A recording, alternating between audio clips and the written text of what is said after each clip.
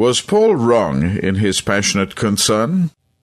It seems reasonable that Paul, who was inspired of the Holy Spirit to provide the definitive teaching concerning foreknowledge, election, predestination, sovereignty, and salvation by grace through faith, would know these subjects even better than Calvin. Could Paul have been wrong in his continual agony for the salvation of Israel and indeed of all men?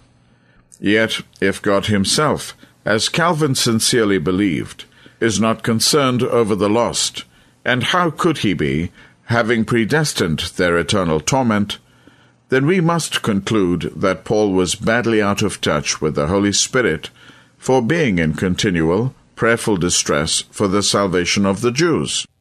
Paul misunderstood the Scriptures which he was inspired to write.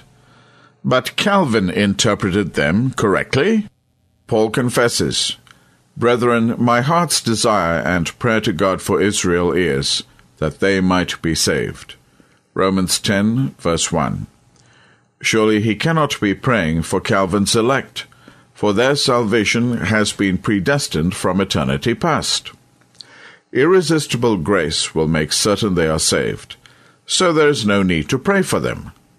And how could Paul dare to express deep concern for those whom God, in his sovereignty, has willed to be damned, and for whom God has no concern, and Christ did not die, if that were indeed the case? It is troubling that we hear no concern from Calvinists that so many will spend eternity in hell. That attitude, however, is perfectly consistent with their beliefs. Why should one be disappointed at that which is God's sovereign good pleasure? And wouldn't it be rebellion to be concerned for the salvation of those whom God refuses to save?